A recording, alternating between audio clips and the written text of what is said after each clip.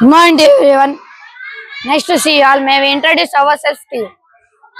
My name is Sahiti from 8th class. My name is Shamraj from class 8. Today we present a small activity based on life before smartphones and after smartphones. Are you all ready? Here we go.